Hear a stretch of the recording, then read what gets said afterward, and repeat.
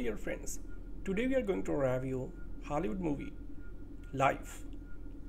In an opening sequence, Life allows viewers to float through an international space station. The camera zips around corners and turns upside down in a feat of impossible cinematography.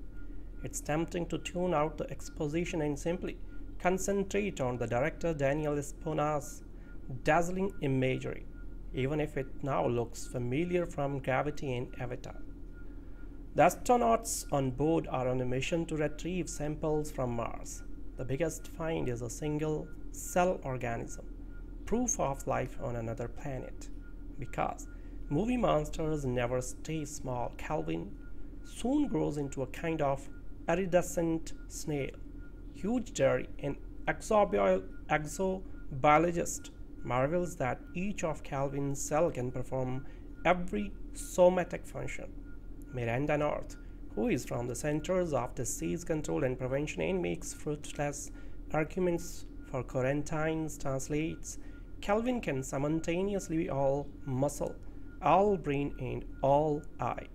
So it sounds like a trap, and it is. And not just because Calvin, at first playfully curious toward Hugh, turns hostile after a moment of human error. No, it's a trap because the movie, having started so promisingly, quickly settles for becoming yet another clone of Alien, as space travelers play a deadly game of hide and seek with a shape-shifting Martian. The primary suspense comes from wondering whether the killings will follow the reverse order of star billing. The humans include Jake Gyllenhaal as a medic who is growing loony from too much time in space. Hiroyuki Sanada plays the flight engineer with a newborn at home. In the best scene, Reynolds as the crew's mechanic charges into the lab to rescue Hugh and is trapped with an extremely irritated Calvin, then in his jellyfish stage. And as the astronauts contend with airlocks, busted equipment, and escape pods, it becomes increasingly difficult to pretend that this isn't territory where more inventive screenwriters and stronger visual stylists have gone before. So the movie isn't, to paraphrase a line from Spaceballs, the stupidest combination you have ever heard, but it's not very good either. The crew of a space station is picked off one by one by an extraterrestrial life form which seems to view the human content of the craft as some kind of alien finger buffet. And if that premise sounds more than a little familiar, that's because Daniel Espinosa's enjoyable sci-fi horror movie shares a narrative DNA with everything from Tarkovsky's Solaris to Danny Boyle's Sunshine to, most glaringly of all, Ridley Scott's Alien. But although this is undeniably an Alien ripoff, it's Alien ripoff that announces itself with a dazzlingly audacious zero-gravity single-shot sequence in which Reynolds wrests a wounded satellite out of orbit using a robotic grabber claw. So with this stunning set piece, cinematographers Seamus McGarvey more than meets the challenge set by Emmanuel Lubezki's Oscar-winning work on Gravity. So the satellite contains Martian soil samples, within which is an inert single-celled organism, incontrovertible proof of life on Mars. So in the name of scientific research, the head researcher decides to jumpstart the organism out of its status and is rewarded by a rapidly growing glob of gelatinous malice. Alien's infamous John Hurt chest eruption scene is matched for gruesome relish, if not shock value, by a sequence in which the creature force feeds itself to a key character. Not all of the actors have enough screen time to really register, but Jake Gyllenhaal, playing a jaded medic who no longer feels he belongs on Earth, has a brooding, soulful quality. The electricity between his character and Rebecca Ferguson's safety officer crackles satisfyingly. So there are some pacing issues. The obligatory despairing all is lost sequence at the end of the second act drags and is not improved by one of the remaining survivors quoting chunks of the inspired children's bedtime book Good Night Moon. And the slightly predictable nature of the plotting doesn't match the inventiveness of the exuberantly grisly special effects, but the screenplay's policy of exploring every possible worst-case scenario culminates in a deliciously bleak, if not entirely unexpected payoff. Imagine if Ridley Scott's 1979 Alien didn't take place in isolation light years from Earth and didn't capture the vast solitude of space. Now, imagine the film without its blue-collar astronauts, each performed with an ensemble of eclectic actors capable of exuding incredible humanity. Instead, the cast is comprised of marquee names. How would the film be if, in place of its vague hints of the alien life form in shadows and corridors, it boasted alien vision scenes to show a computer-animated creature perspective? And what's more, instead of the terrifying physicality of practical monster effects that bring H.R. Giger's frightening design to life, the alien threat looked like a bland CGI blob. If you are thinking this hypothetical scenario has removed everything that elevated Alien above the limitations on its genre, you would be correct. Now consider Life, in which all these details are realized. Rhett as Paul Wernick are called the real heroes for writing Deadpool and before that Zombieland. So needless to say, they have an affinity for self-aware genre fiction. So their script for Life combines several elements from other better films and assembles them into a product devoid of substance or even a unique angle. Of course, a horror film set in space that borrows from titles such as Alien, The Things, and Apollo 13 could not have picked better sources of inspiration. But Reese and Wernick's Alien Lose on a Spaceship program hits every required beat for this type of story, offering few variations on or inspired flourishes along the way. What it boasts are some recognizable names and expensive-looking special effects. Also, perhaps unintentionally, its tagline, we were better off alone, suggests a pro-isolationist view that remains all too prevalent in today's political climate, even in science fiction after last year's arrival. So Life takes place in the NASA space station orbiting Earth, where a small team of scientists examines the first soil samples from a Mars probe. Their analysis leads to the discovery of a dormant, single-celled organism, the first pour of life on Mars. Inevitably, its dormancy evolves into an octopus thing with a taste for human blood. So as the crew scrambles to maintain quarantine procedures and close airtight hatches, their numbers dwindle. The ever-growing creature dubbed Calvin, after an elementary school that apparently won a Name That Alien contest, proves alarmingly intelligent and resilient, soon evolving into a winged cephalopod with a face.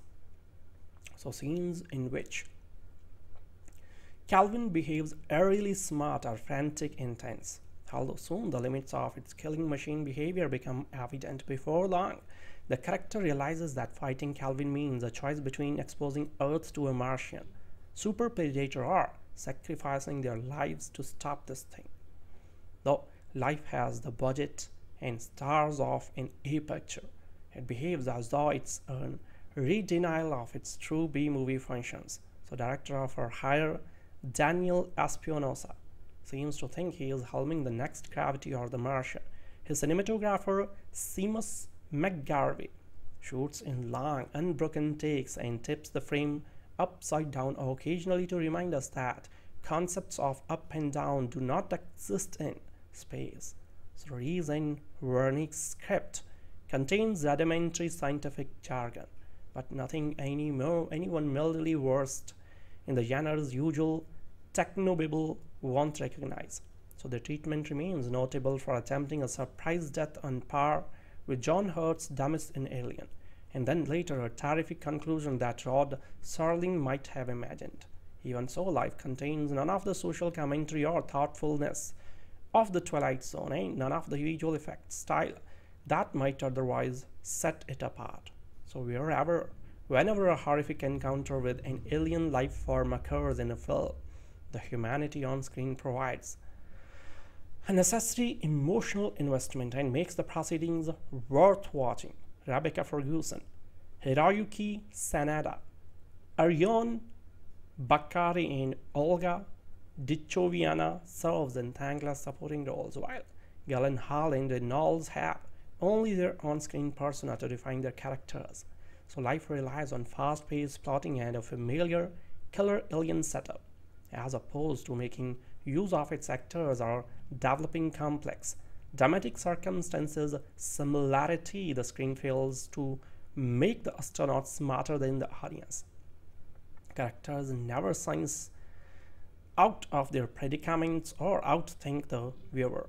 So aside from a few nerve-wracking moments and generally professional production values, the film's derivative quality and efficient innovations create a run-of-the-mill outcome that, ironically enough, may have been more fun and successful in less commercially viable hands.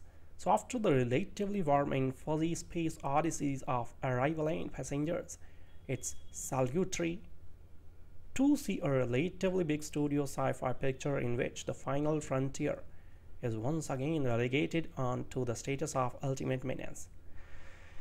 Younger thrill seekers disgusted, disappointed by Prometheus, but still salivating like Pavlov's dog at the prospect of Alien Covenant, might find Life, directed by Daniel Espinosa, a satisfactory stopgap measure, a cinematic epipen of outer space mayhem to steady the nerves until the ostensible main event. So as for myself, I have been gorging on such fear since before Alien itself. The terror from beyond space and Planet of the Vampires were among my various cinematic bread and butters at a young, maladjusted cinephile. So as such, life struck me as several cuts above me, but never made me jump out of my seat. The picture takes place almost entirely on a claustrophobic, labyrinthine space station. Director Espionage and cinematographer Seamus McGarvey have lots of fun in the early scene, floating the camera along with the space station crew. Ryan Reynolds, Roy is a coy boy of the bunch. He goes on a spacewalk to catch an off-course capsule full of research material straight from Mars. Cautious medical officer David, played by an often bug-eyed Jake Gyllenhaal, is initially the fella who says things like "we weren't trained for this." So Rebecca Ferguson's Miranda plays den mother to help to him and others. So science dude Hugh, paralyzed from the waist down, loves zero gravity conditions and initially loves the single cell organism. He is wrested from a sample of Martian soil. So two other crew's members are played by Olga Dihovichnaya and Hiroyuki Sanada, later back in space for the first time since Danny Boyle's 2007 Sunshine.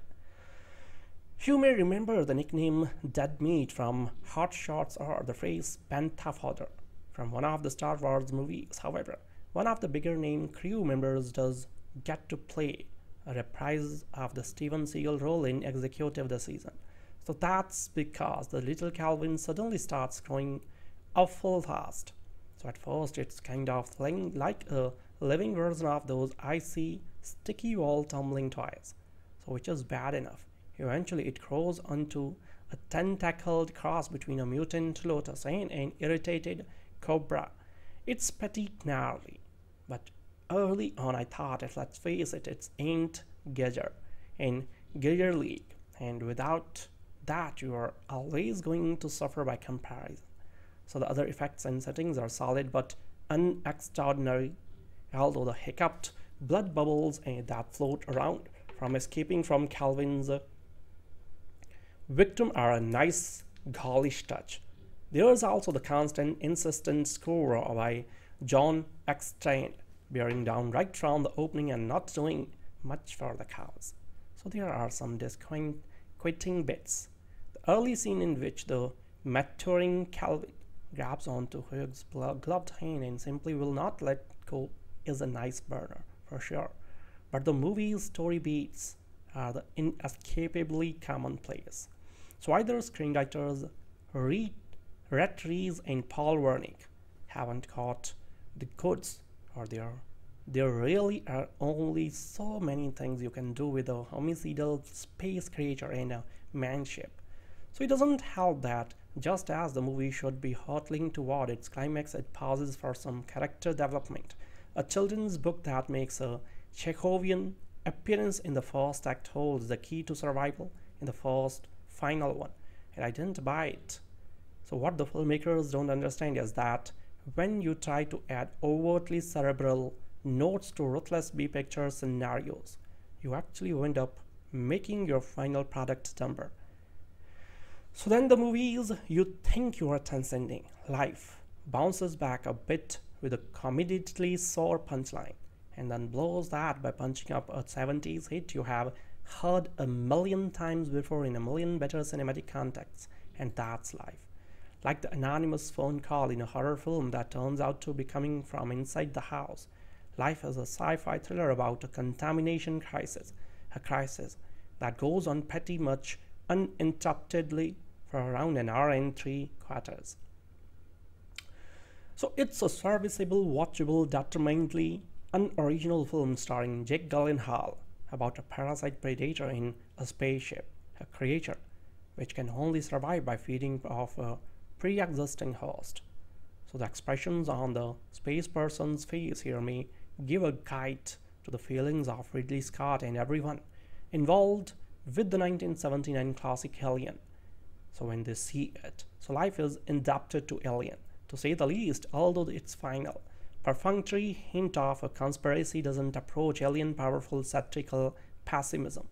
Actually, like screenwriters Rhett, Reese, and Paul Wernick seem also to have been impressed as everyone else by Alfonso Cuarón's sci-fi drama Gravity, with their scenes of lone astronauts wobbling around about outside the spaceship, which is always liable to get smashed to low-tech smithereens. So at the last moment, Reese and Wernick and director Daniel Espinosa hit their retro rockets for a neat little 180-degree twist, thankfully reversing the prevailing mood of sucrose fatalism. So it has the audience leaving the cinema with ironic grins on their faces. Life is about a liaison spacecraft which at some time in the future is hovering outside Earth's atmosphere, acting as both floating science lab and halfway house. An automated craft is about to arrive from Mars about a long flight threatened with red rock and dust. So the crew must effectively catch this craft like a mailbag chucked from a speeding train, decant its contents and analyze them in secure conditions, which mean that any possible bacteria contained in this material don't infect anyone down on Earth. But to that astonishment and excitement, the crew find that within the dust is what looks like a tiny, living molecular organism. They have given a big fat yes to David Bowie's immortal question. A school kid back on the home planet wins a competition to name this entity, and her choice of Kelvin might annoy the Catholic Church until it becomes clear what kind of a creature Kelvin is. So it's going to an alarming rate in its petri dish, like a little two-armed jellyfish the size of a nickel. Then it grabs the little spatula with which one of the scientists is prodding it, so with surprising strength and hostility, and it keeps on growing. The crew itself is international and diverse. So their mission sponsors are described as American, Russian, and Chinese, although that might just be a description of the film's target market territories. Gyllenhaal is the quite introspective Dr. David Jordan, and Reynolds plays hot-tempered and fiercely loyal crew member Roy Adams, so who is a good friend to the chief scientist Dr. Hugh Derry, played by Ariyon Bakare.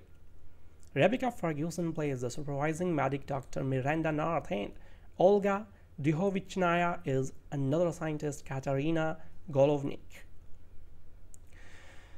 As Calvin gets bigger and more resourceful, the film seems always to be echoing to the sound of doors and pods and hatches being cleansed shut just in time as Calvin lands on them with an almighty squelch, or too late and Calvin slithers through. Perhaps it's appropriate for a country obsessed with walls and boundaries. So the metaphorical potential is cutely signaled early on when Rory says that the team's proposal to cultivate an organism from the tiny life form is some reanimator, a movie reference Dr. North dismisses as irritatingly obscure, although the Frankensteinian hubris parallel isn't wholly out of line. So later, Adams is seen with a copy of Freud's interpretation of dreams, and it could be that in dreams or in waking life, the idea of a yucky, tiny little beastie getting bigger and bigger signals all kind of fear of invasion, fear of penetration. However, the legendary jump scare for John Hurt at the beginning of Alien did all that much more effectively. The crew's memories of the kids' bedtime book Goodnight Moon are supposed to lend a little gentleness and humanity to the film and a bit of a narrative breather. But this third act conceit only succeeds in replacing a creeping sense of tiredness with sentimentality. Much better is the jeopardy and tension of the Huey's final sequence. He leaves it very late, but Espinosa brings his film back to life. Why is it that practically every time sci-fi characters discover evidence of extraterrestrial life, they are just as swiftly confronted with creative new ways to die? As we are not a lone scenario goal, life is no exception, although it's unusually intelligent for so much of its running time. Picture white-knuckle alien, jinx grounded by gravity, strong human drama, so that the lame-brained last act comes as a real disappointment. Still, overlook its inevitable wah-wah ending.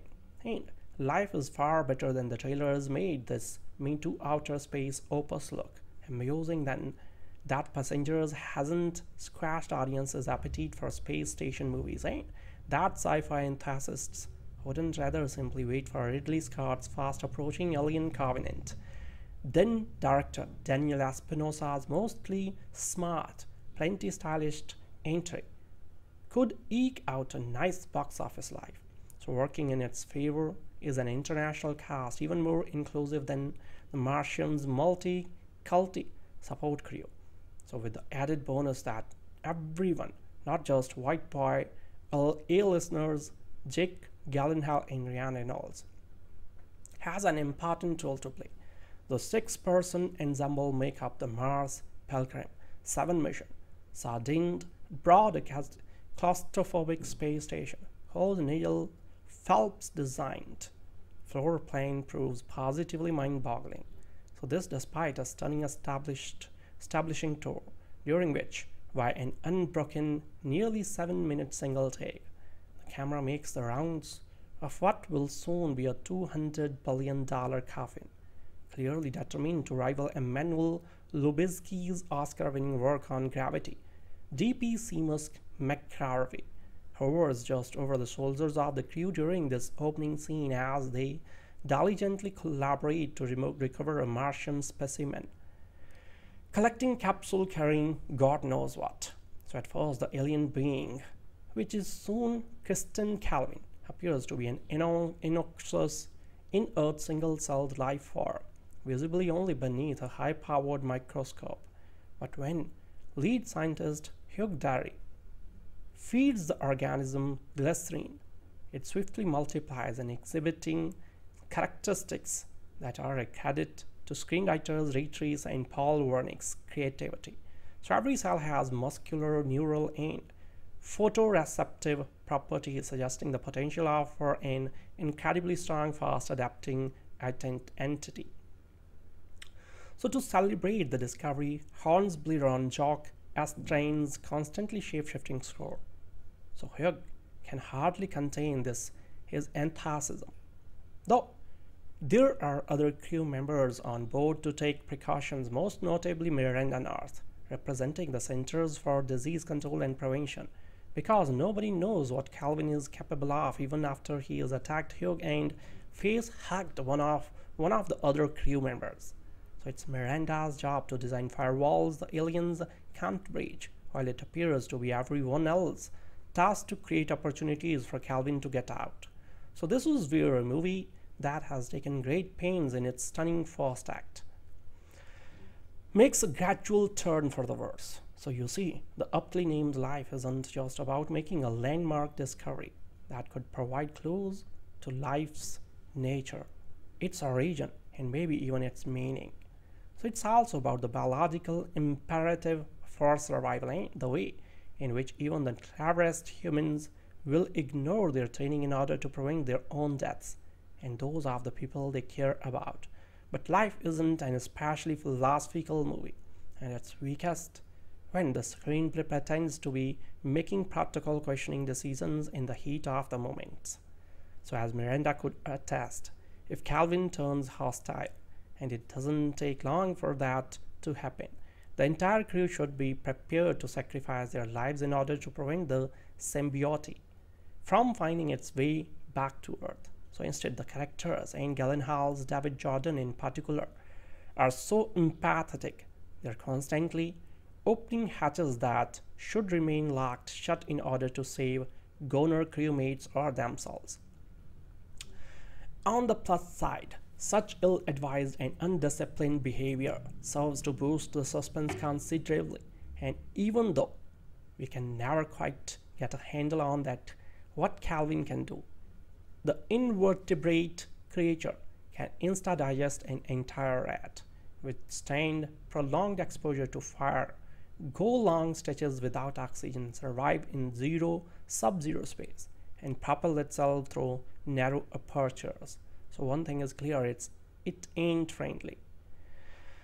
So it also isn't true to the screenwriter's concept for long eventually taking on a multi-tentacled, menacing squid form that looks like something out of Patrick Totopoulos' playbook. So fans of Deadpool 2, Reese and Wernick may be disappointed to find precious few genre-savvy voice cracks in this finished film. Frankly, life could have used a few more cathartic laughs, although it's a relief that the entire movie isn't as self-aware or sarcastic as the writer's reputation making Zombieland. While that high-attitude approach may have been the right fit for an undead spoof, life benefits from a certain seriousness to tone. So one that Swedish-born director Espinosa sustains even when the characters' choices start to get silly.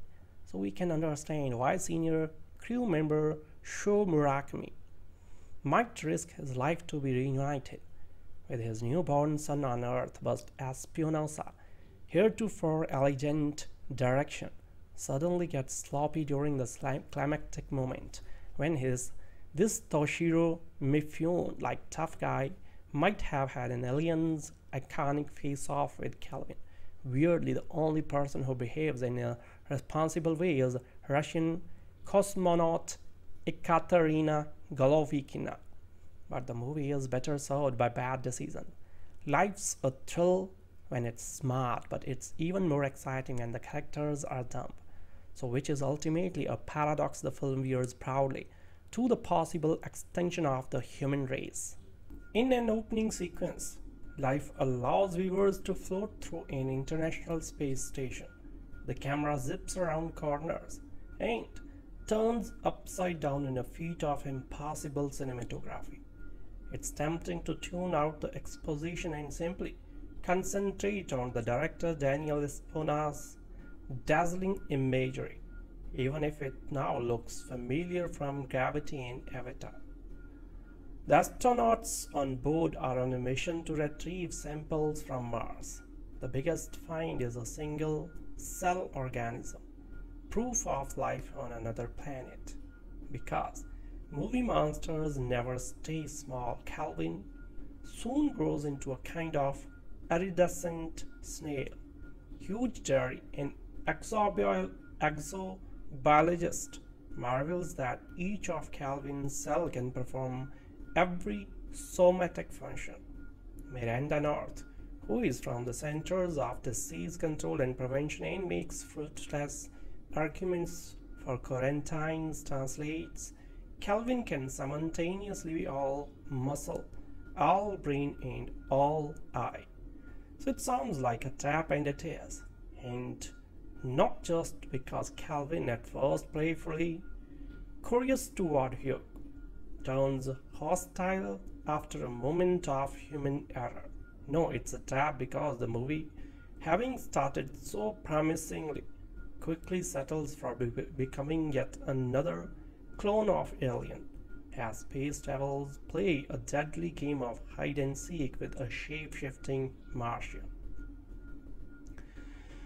The primary suspense comes from wondering whether the killings will follow the reverse order of star billing.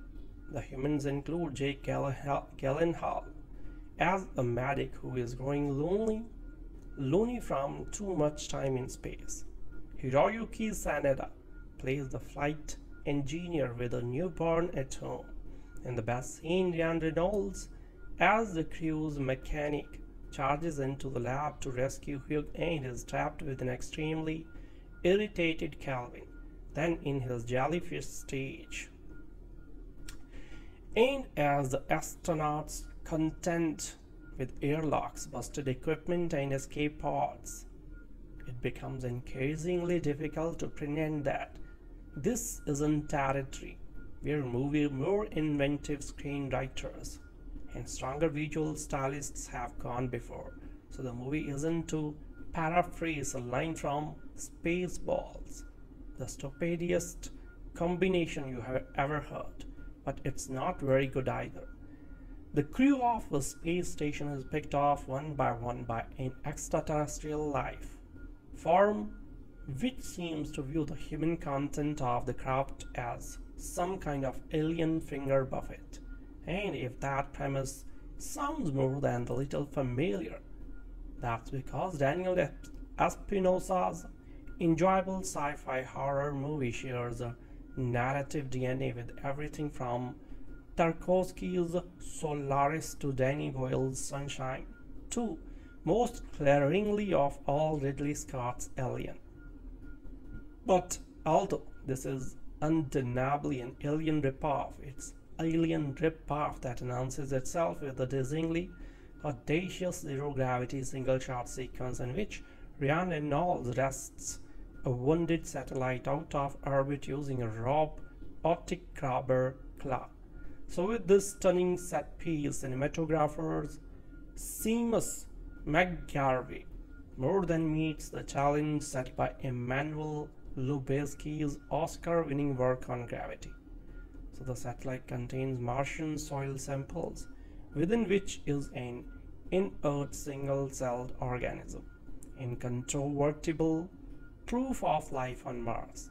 So in the name of scientific research, the head researcher decides to jumpstart the organism out of its status and is rewarded by a rapidly growing glob of gelatinous malice. Alien's infamous John Hurt chest eruption scene is matched for gruesome relish, if not shock value, by a sequence in which the creature force feeds itself to a key character.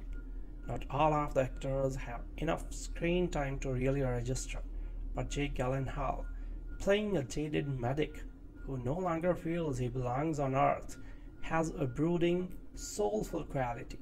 The electricity between his character and Rebecca Ferguson's safety officer crackles satisfyingly.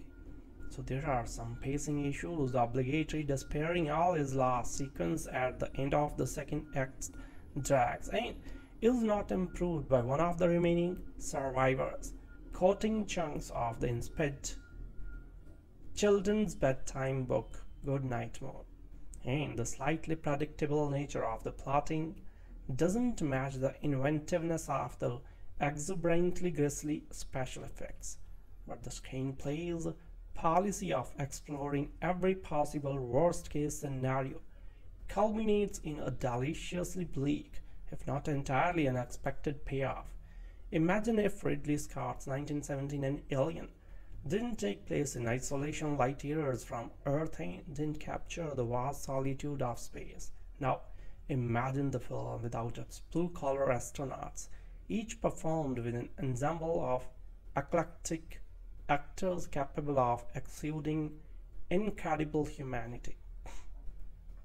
Instead, the cast is comprised of marquee names. How would the film be if, in place of its vague hints of the alien life form in shadows and corridors, it boasted alien vision scenes to show a computer-animated creature perspective? And what's more, instead of the terrifying physicality of practical monster effects that bring H. Argan Giger's frightening design to life, the alien threat looked like a bland CGI blob. If you are thinking, this hypothetical scenario has removed everything that elevated Alien above the limitations on its genre, you would be correct. Now, consider Life, in which all these details are realized.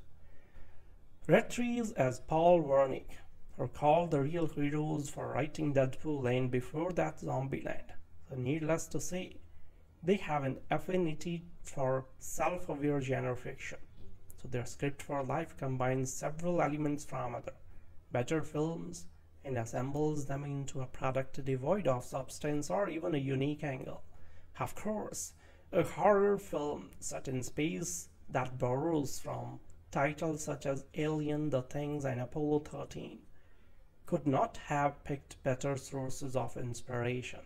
But Reese and Wernick's Alien Loose on a Spaceship program hits every required beat for this type of story, offering few variations on or inspired flourishes along the way.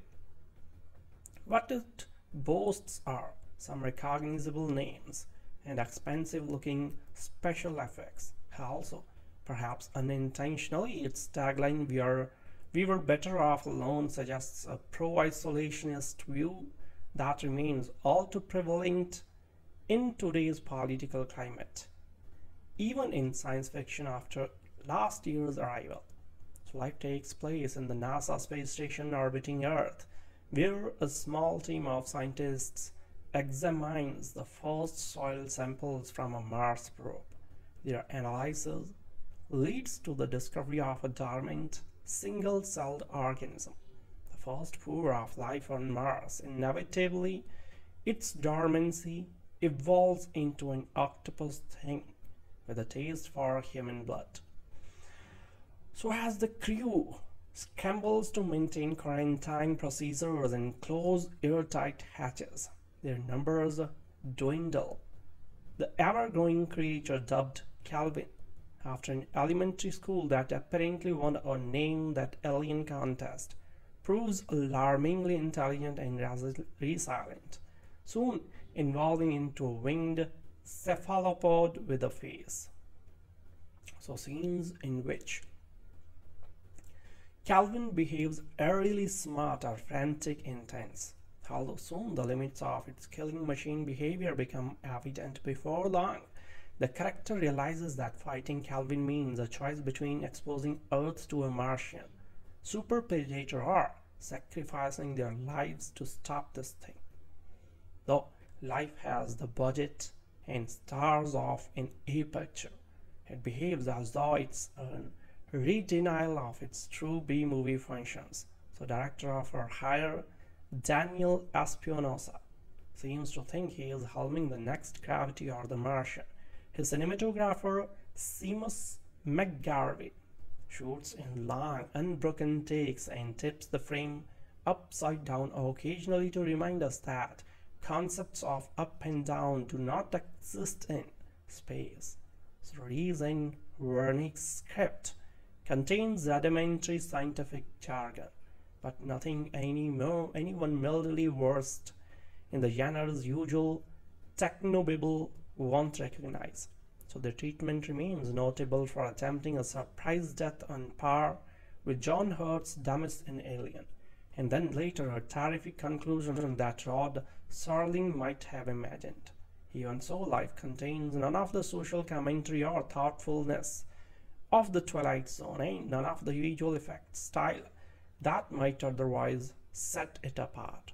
So whenever a horrific encounter with an alien life form occurs in a film, the humanity on screen provides a necessary emotional investment and makes the proceedings worth watching. Rebecca Ferguson, Hiroyuki Sanada, Ariyon, Bakare, and Olga Dichoviana serves in thankless supporting roles, while Gyllenhaal and Reynolds have only their on-screen persona to define their characters. So life relies on fast-paced plotting and a familiar killer alien setup, as opposed to making use of its actors or developing complex dramatic circumstances. Similarity, the screen fails to make the astronauts smarter than the audience. Characters never sense out of their predicaments or outthink the viewer. So aside from a few nerve-wracking moments and generally professional production values, the film's derivative quality and efficient innovations create a run-of-the-mill outcome that, ironically enough, may have been more fun and successful in less commercially viable hands. So after the relatively warm and fuzzy space odysseys of Arrival and Passengers, it's salutary to see a relatively big studio sci-fi picture in which the final frontier is once again relegated on to the status of ultimate menace. Younger thrill seekers, disgusted, disappointed by Prometheus, but still salivating like Pavlov's dog at the prospect of Alien Covenant, might find Life, directed by Daniel Espinosa, a satisfactory stopgap measure, a cinematic epipen of outer space mayhem to steady the nerves until the ostensible main event. So as for myself, I have been gorging on such fear since before Alien itself. The terror from beyond space and Planet of the Vampires were among my various cinematic bread and butters at a young, maladjusted cinephile. So as such, life struck me as several cuts above me, but never made me jump out of my seat. The picture takes place almost entirely on a claustrophobic, labyrinthine space station. Director Espinosa and cinematographer Seamus McGarvey have lots of fun in the early scene, floating the camera along with the space station crew. Ryan Reynolds, Roy, is a coy boy of the bunch. He goes on a spacewalk to catch an off-course capsule full of the research material straight from Mars. Cautious medical officer David, played by an often bug-eyed Jake Gyllenhaal, is initially the fella who says things like "we weren't trained for this." So Rebecca Ferguson's Miranda plays den mother to help to him and others. So science dude Hook, paralyzed from the waist down, loves zero gravity conditions and initially loves the single cell organism.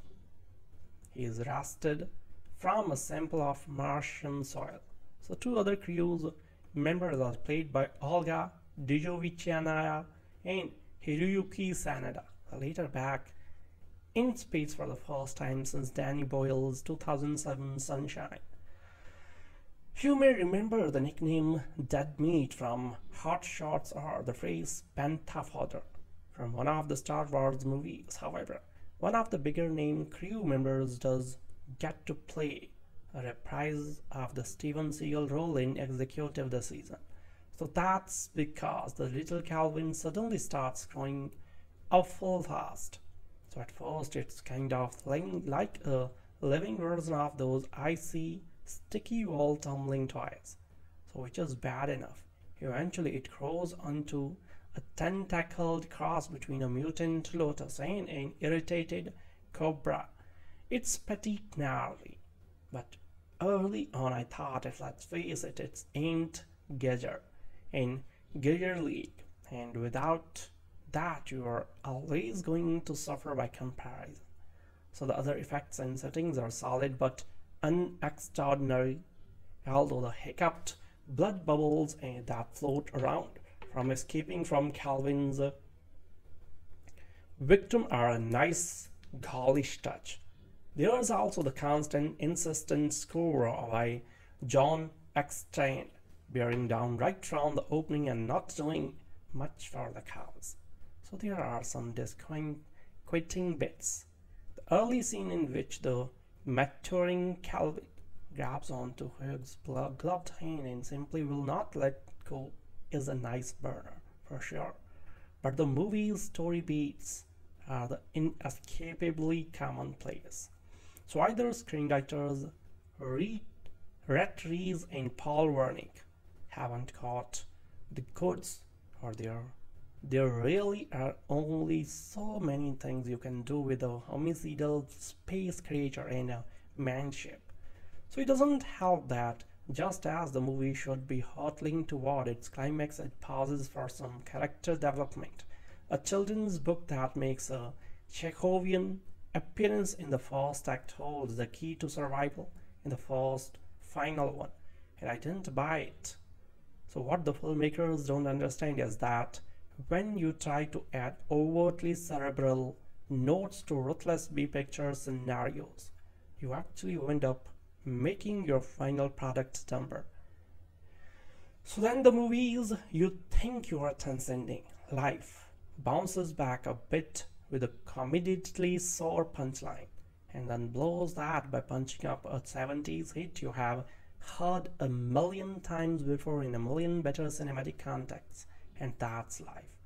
Like the anonymous phone call in a horror film that turns out to be coming from inside the house. Life is a sci-fi thriller about a contamination crisis, a crisis that goes on pretty much uninterruptedly for around an hour and 3/4.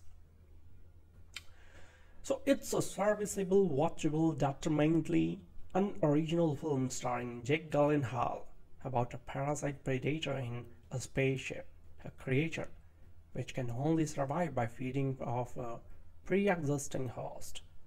So the expressions on the space person's face here may give a guide to the feelings of Ridley Scott and everyone involved with the 1979 classic Alien. So when they see it, so life is indebted to Alien, to say the least, although its final, perfunctory hint of a conspiracy doesn't approach Alien powerful satirical pessimism. Actually, like screenwriters Rhett, Reese, and Paul Wernick seem also to have been impressed as everyone else by Alfonso Cuarón's sci-fi drama Gravity, with their scenes of lone astronauts wobbling around about outside the spaceship, which is always liable to get smashed to low-tech smithereens. So at the last moment, Reese and Wernick and director Daniel Espinosa hit their retro rockets for a neat little 180-degree twist, thankfully reversing the prevailing mood of sucrose fatalism. So it has the audience leaving the cinema with ironic grins on their faces. Life is about a liaison spacecraft which at some time in the future is hovering outside Earth's atmosphere, acting as both floating science lab and halfway house. An automated craft is about to arrive from Mars about a long flight threatened with red rock and dust. So the crew must effectively catch this craft like a mailbag chucked from a speeding train, decant its contents and analyze them in secure conditions, which mean that any possible bacteria contained in this material don't infect anyone down on Earth. But to that astonishment and excitement, the crew find that within the dust is what looks like a tiny, living molecular organism. They have given a big fat yes to David Bowie's immortal question. A school kid back on the home planet wins a competition to name this entity, and her choice of Calvin might annoy the Catholic Church until it becomes clear what kind of a creature Calvin is. So it's going to an alarming rate in its petri dish, like a little two-armed jellyfish the size of a nickel. Then it grabs the little spatula with which one of the scientists is prodding it, so with surprising strength and hostility, and it keeps on growing. The crew itself is international and diverse.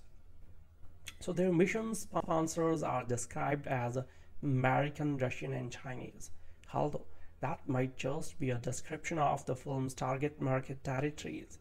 Gyllenhaal is the quite introspective Dr. David.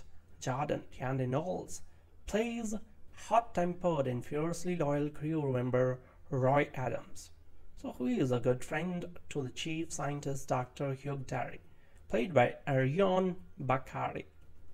Rebecca Ferguson plays the supervising medic Dr. Miranda North, and Olga Dihovichnaya is another scientist, Katerina Golovnik.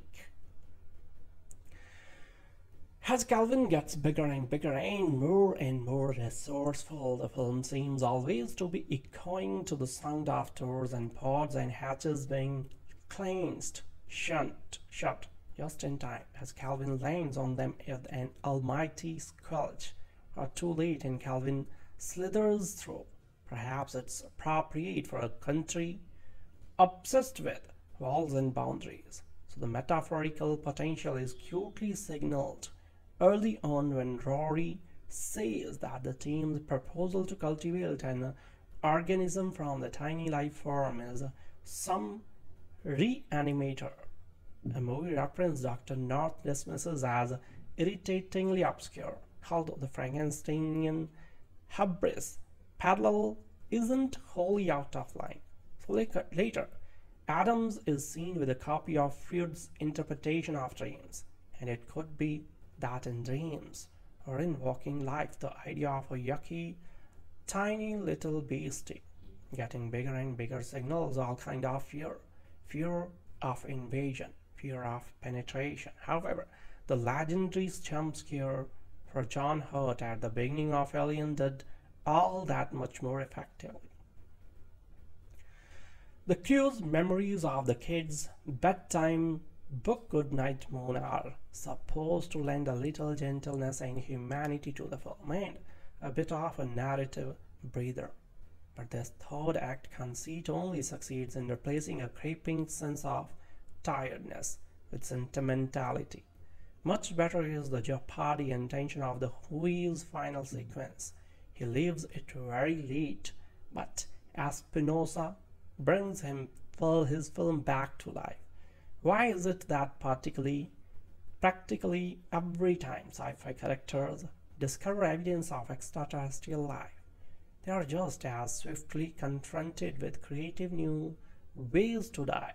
As we are not a lone scenario goal, life is no exception, although it's unusually intelligent for so much of its running time. Picture white knuckle alien, Jinx grounded by gravity, strong human drama, so that the lame-brained last act comes as a real disappointment. Still, overlook its inevitable wah-wah ending. And life is far better than the trailers made this Me Too outer space opus look, amusing than that Passengers hasn't scratched audiences' appetite for space station movies, and that sci-fi enthusiasts wouldn't rather simply wait for Ridley Scott's fast-approaching Alien Covenant. Then director Daniel Espinosa's mostly smart, plenty stylish entry could eke out a nice box office life.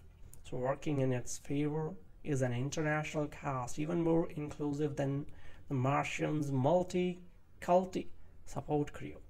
So with the added bonus that everyone, not just white boy A-listeners Jake Gyllenhaal and Reynolds, has an important role to play. The six-person ensemble make up the Mars Pilgrim 7 mission, sardined broadcast claustrophobic space station, whose Neil Phelps-designed floor plane proves positively mind-boggling. So this despite a stunning establishing tour, during which, by an unbroken, nearly 7-minute single take, the camera makes the rounds of what will soon be a $200 billion coffin, clearly determined to rival Emmanuel Lubezki's Oscar-winning work on Gravity. D.P. Seamus McCarvey hovers just over the shoulders of the crew during this opening scene as they diligently collaborate to recover a Martian specimen, collecting capsule carrying God knows what. So at first the alien being, which is soon Kristen Calvin, appears to be an innocuous, inert single-celled life form, visibly only beneath a high-powered microscope.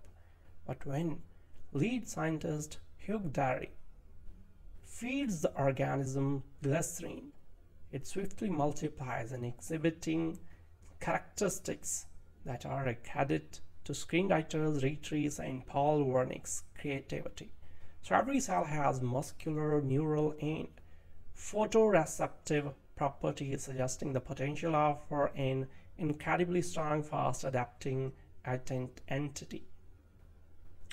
So to celebrate the discovery, Hornsby on Jock Strain's constantly shape-shifting score. So Hugh can hardly contain his enthusiasm, though there are other crew members on board to take precautions, most notably Miranda North, representing the Centers for Disease Control and Prevention, because nobody knows what Calvin is capable of even after he has attacked Hugh and face-hugged one of the other crew members. So it's Miranda's job to design firewalls the aliens can't breach, while it appears to be everyone else tasked to create opportunities for Calvin to get out. So this was where a movie that has taken great pains in its stunning first act makes a gradual turn for the worse. So you see, the aptly named life isn't just about making a landmark discovery that could provide clues to life's nature, its origin, and maybe even its meaning. So it's also about the biological imperative for survival and the way in which even the cleverest humans will ignore their training in order to prevent their own deaths and those of the people they care about. But life isn't an especially philosophical movie, and it's weakest when the screenplay pretends to be making practical questioning decisions in the heat of the moment.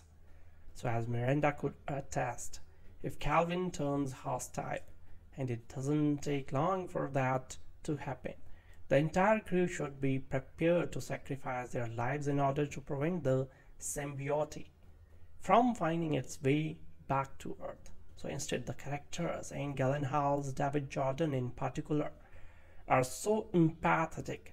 They're constantly opening hatches that should remain locked shut in order to save goner crewmates or themselves. On the plus side, such ill-advised and undisciplined behavior serves to boost the suspense considerably, and even though we can never quite get a handle on what Calvin can do, the invertebrate creature can insta-digest an entire rat, withstand prolonged exposure to fire, go long stretches without oxygen, survive in sub-zero space, and propel itself through narrow apertures. So one thing is clear, it ain't friendly. So it also isn't true to the screenwriter's concept for long, eventually taking on a multi-tentacled, menacing squid form that looks like something out of Patrick Totopoulos' playbook.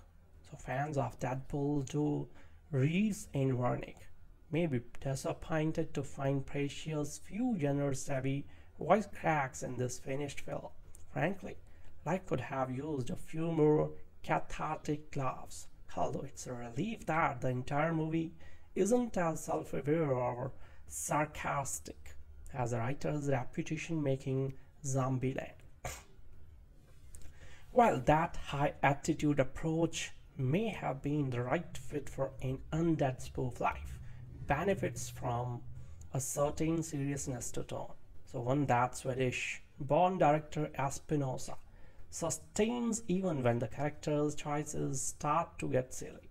So we can understand why senior crew member Sho Murakami might risk his life to be reunited with his newborn son on Earth, but Espinosa, heretofore elegant direction, suddenly gets sloppy during the climactic moment when this Toshiro Mifune-like tough guy might have had an alien's iconic face-off with Kelvin.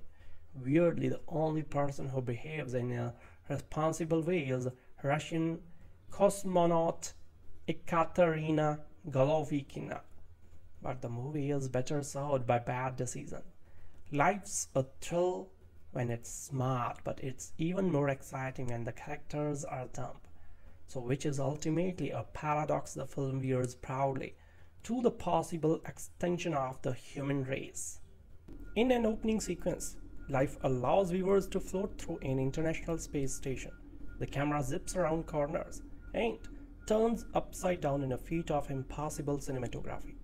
It's tempting to tune out the exposition and simply concentrate on the director Daniel Espona's dazzling imagery, even if it now looks familiar from Gravity and Avatar. The astronauts on board are on a mission to retrieve samples from Mars. The biggest find is a single cell organism, proof of life on another planet.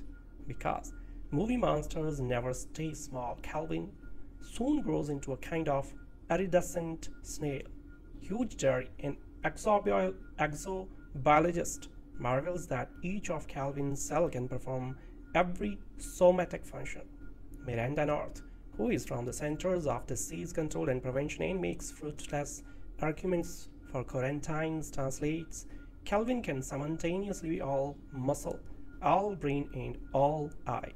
So it sounds like a trap, and it is.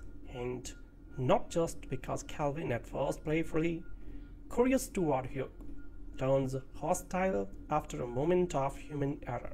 No, it's a trap because the movie, having started so promisingly, quickly settles for becoming yet another clone of Alien, as space travelers play a deadly game of hide-and-seek with a shape-shifting Martian. The primary suspense comes from wondering whether the killings will follow the reverse order of star billing. The humans include Jake Gyllenhaal as a medic who is growing loony from too much time in space. Hiroyuki Sanada plays the flight engineer with a newborn at home. In the best scene, Reynolds as the crew's mechanic charges into the lab to rescue Hugh and is trapped with an extremely irritated Calvin, then in his jellyfish stage. And as the astronauts contend with airlocks, busted equipment, and escape pods, it becomes increasingly difficult to pretend that this isn't territory where more inventive screenwriters and stronger visual stylists have gone before. So the movie isn't, to paraphrase a line from Spaceballs, the stupidest combination you have ever heard, but it's not very good either. The crew of a space station is picked off one by one by an extraterrestrial life form which seems to view the human content of the craft as some kind of alien finger buffet. And if that premise sounds more than a little familiar, that's because Daniel Espinosa's enjoyable sci-fi horror movie shares a narrative DNA with everything from Tarkovsky's Solaris to Danny Boyle's Sunshine to, most glaringly of all, Ridley Scott's Alien. But although this is undeniably an Alien ripoff, it's Alien ripoff that announces itself with a dazzlingly audacious zero-gravity single-shot sequence in which Reynolds wrests a wounded satellite out of orbit using a raw optic grabber claw. So with this stunning set piece, cinematographers Seamus McGarvey more than meets the challenge set by Emmanuel Lubezki's Oscar-winning work on Gravity. So the satellite contains Martian soil samples, within which is an inert single-celled organism, incontrovertible proof of life on Mars. So in the name of scientific research, the head researcher decides to jumpstart the organism out of its status and is rewarded by a rapidly growing glob of gelatinous malice. Alien's infamous John Hurt chest eruption scene is matched for gruesome relish, if not shock value, by a sequence in which the creature force feeds itself to a key character. Not all of the actors have enough screen time to really register, but Jake Gyllenhaal, playing a jaded medic who no longer feels he belongs on Earth, has a brooding, soulful quality. The electricity between his character and Rebecca Ferguson's safety officer crackles satisfyingly. So there are some pacing issues. The obligatory despairing all is lost sequence at the end of the second act drags and is not improved by one of the remaining survivors quoting chunks of the inspired children's bedtime book Good Night Moon. And the slightly predictable nature of the plotting doesn't match the inventiveness of the exuberantly grisly special effects, but the screenplay's policy of exploring every possible worst-case scenario culminates in a deliciously bleak, if not entirely unexpected payoff. Imagine if Ridley Scott's 1979 Alien didn't take place in isolation light years from Earth and didn't capture the vast solitude of space. Now, imagine the film without its blue-collar astronauts, each performed with an ensemble of eclectic actors capable of exuding incredible humanity. Instead, the cast is comprised of marquee names. How would the film be if, in place of its vague hints of the alien life form in shadows and corridors, it boasted alien vision scenes to show a computer-animated creature perspective? And what's more, instead of the terrifying physicality of practical monster effects that bring H.R. Giger's frightening design to life, the alien threat looked like a bland CGI blob. If you are thinking this hypothetical scenario has removed everything that elevated Alien above the limitations on its genre, you would be correct. Now consider Life, in which all these details are realized. Rhett as Paul Wernick are called the real heroes for writing Deadpool and before that Zombieland. So needless to say, they have an affinity for self-aware genre fiction. So their script for Life combines several elements from other better films and assembles them into a product devoid of substance or even a unique angle. Of course, a horror film set in space that borrows from titles such as Alien, The Things, and Apollo 13 could not have picked better sources of inspiration. But Reese and Wernick's Alien Lose on a Spaceship program hits every required beat for this type of story, offering few variations on or inspired flourishes along the way. What it boasts are some recognizable names and expensive-looking special effects. Also, perhaps unintentionally, its tagline, we were better off alone, suggests a pro-isolationist view that remains all too prevalent in today's political climate, even in science fiction after last year's arrival. So Life takes place in the NASA space station orbiting Earth, where a small team of scientists examines the first soil samples from a Mars probe.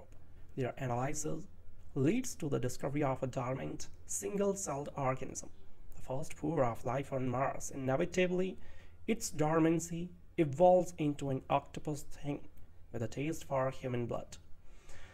So as the crew scrambles to maintain quarantine procedures and close airtight hatches, their numbers dwindle. The ever-growing creature dubbed Calvin, after an elementary school that apparently won a Name That Alien contest, proves alarmingly intelligent and resilient, soon evolving into a winged cephalopod with a face. So scenes in which Calvin behaves eerily smart are frantic intense. Although soon the limits of its killing machine behavior become evident, before long, the character realizes that fighting Calvin means a choice between exposing Earth to a Martian super predator or sacrificing their lives to stop this thing. Though Life has the budget and stars off in a picture, it behaves as though it's a re-denial of its true B-movie functions. So director for hire Daniel Espinosa seems to think he is helming the next Gravity or The Martian.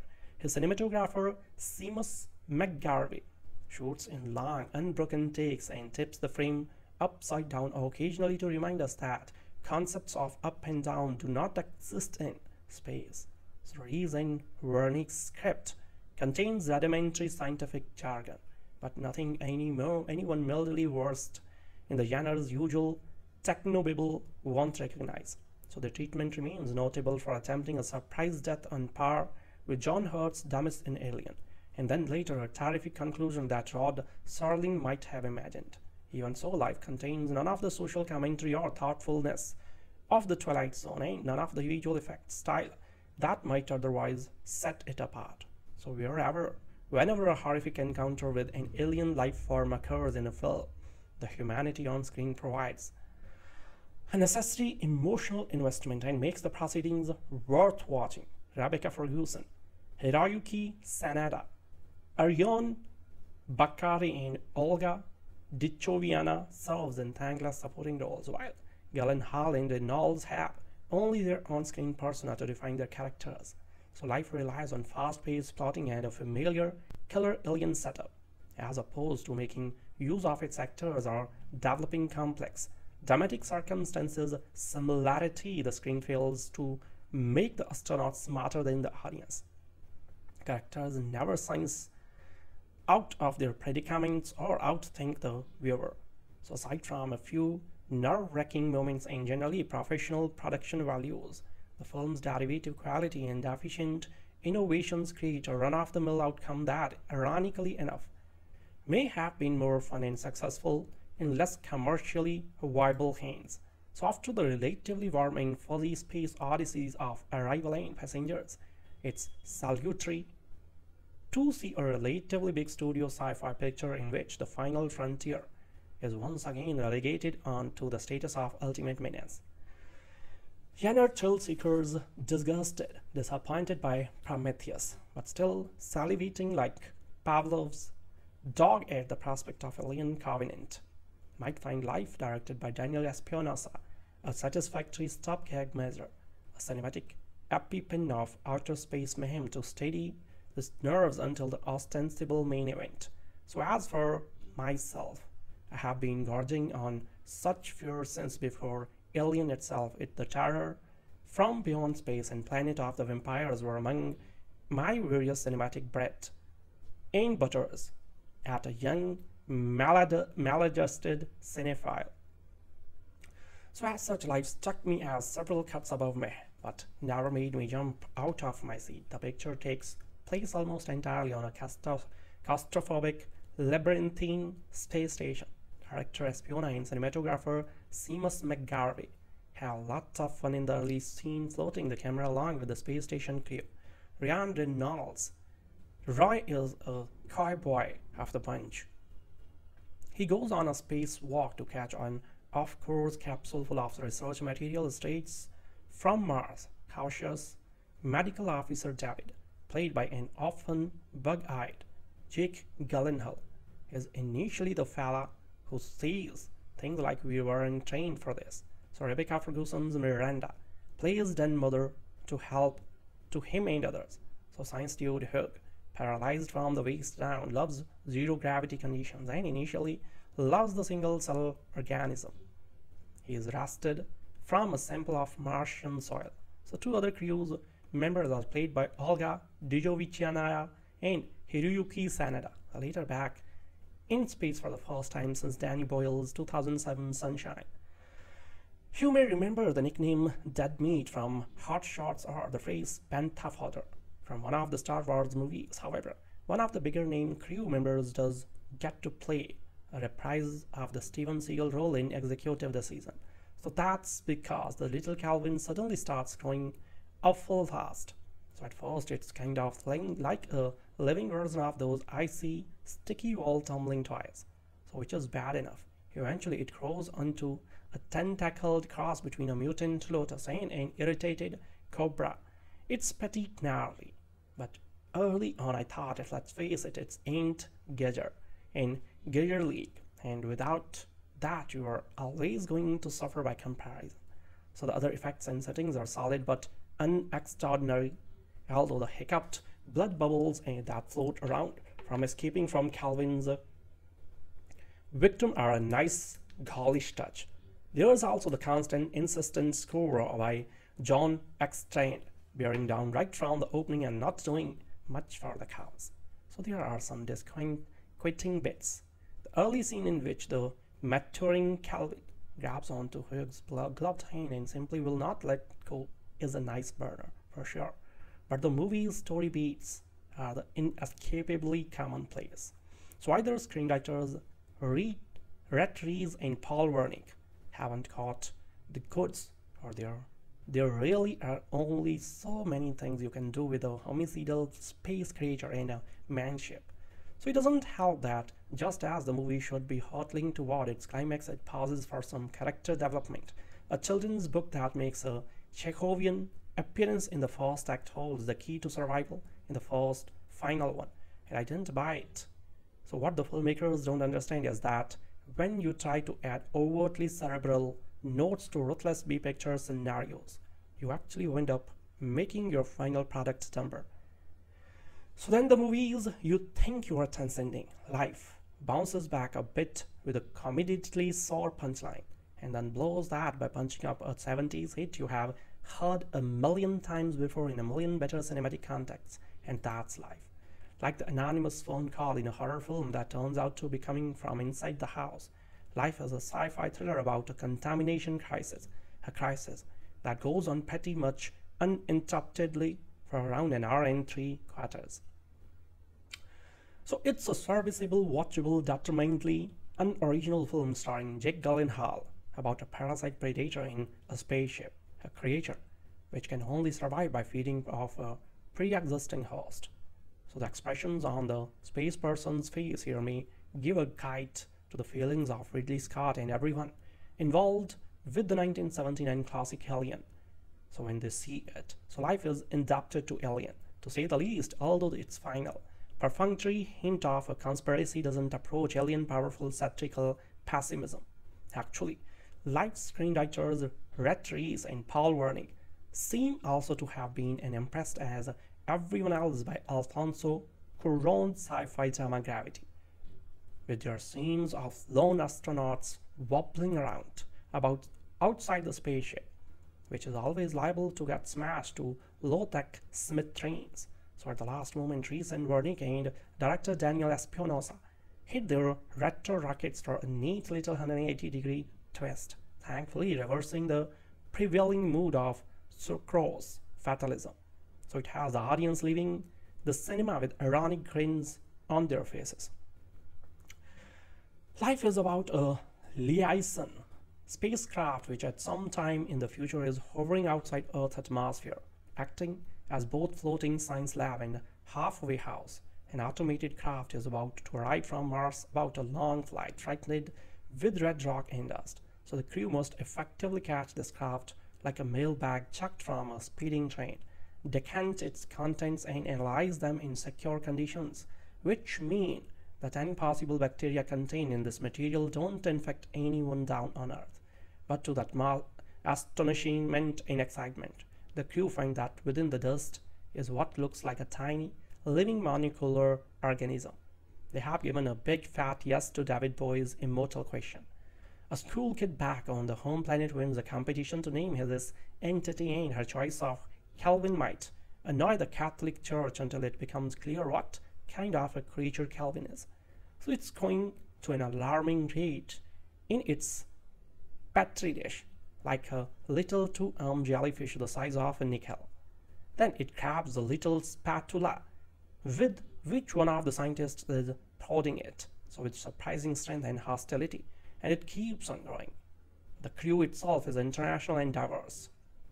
So their mission sponsors are described as American, Russian, and Chinese, although that might just be a description of the film's target market territories. Gyllenhaal is the quite introspective Dr. David Jordan, and Reynolds plays hot-tempered and fiercely loyal crew member Roy Adams, so who is a good friend to the chief scientist Dr. Hugh Derry, played by Ariyon Bakare.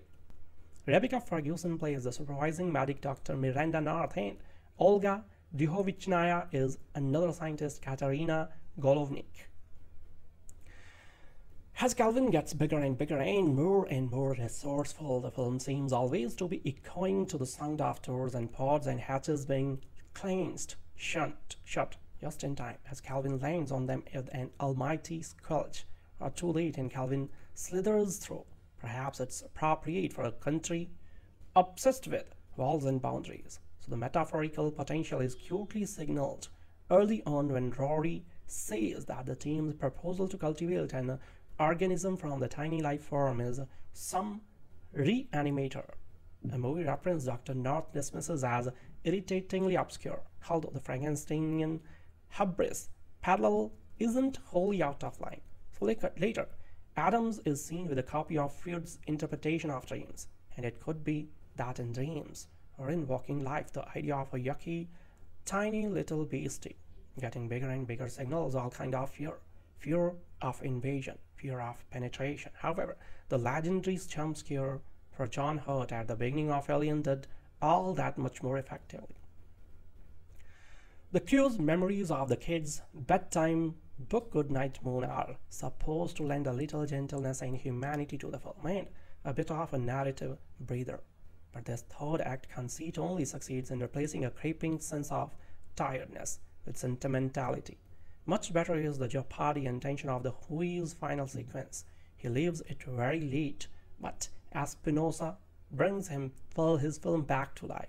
Why is it that practically every time sci-fi characters discover evidence of extraterrestrial life, they are just as swiftly confronted with creative new ways to die?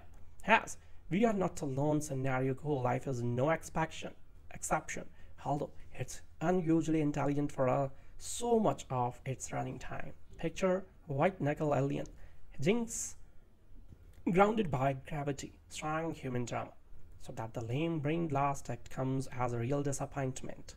Still, overlook its inevitable wah-wah ending.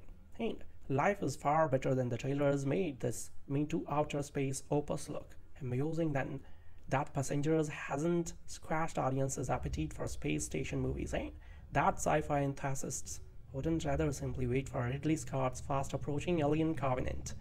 Then director Daniel Espinosa's mostly smart, plenty stylish entry could eke out a nice box office life.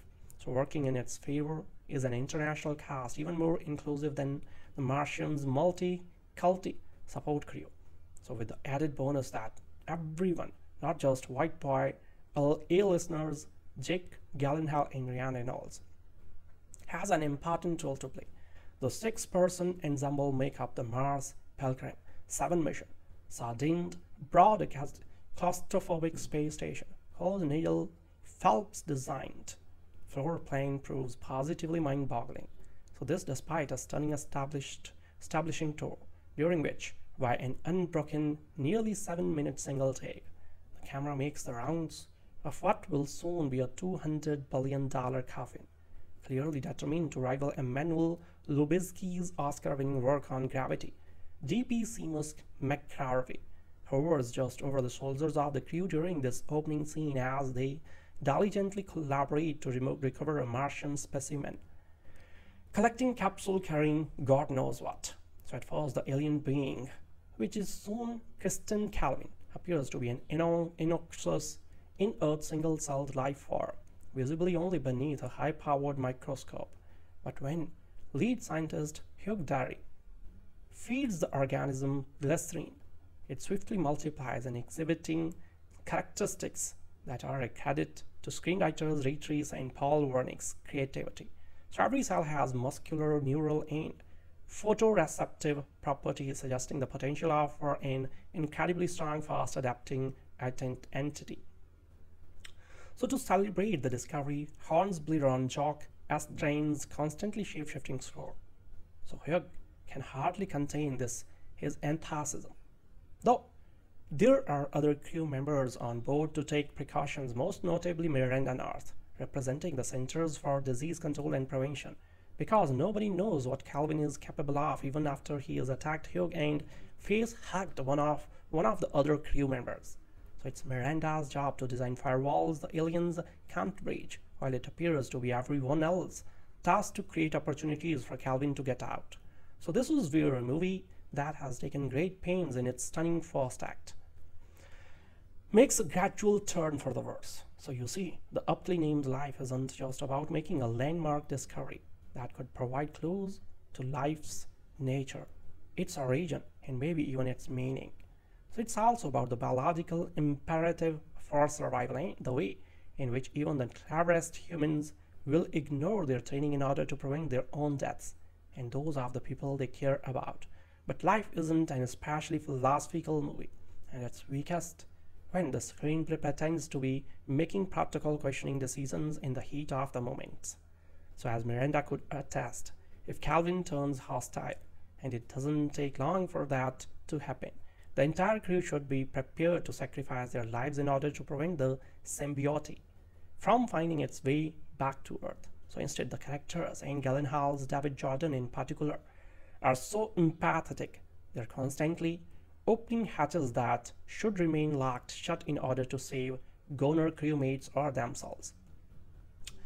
On the plus side, such ill-advised and undisciplined behavior serves to boost the suspense considerably, and even though we can never quite get a handle on that, what Calvin can do, the invertebrate creature can insta-digest an entire rat, withstand prolonged exposure to fire, go long stretches without oxygen, survive in sub-zero space, and propel itself through narrow apertures. So one thing is clear, it ain't friendly.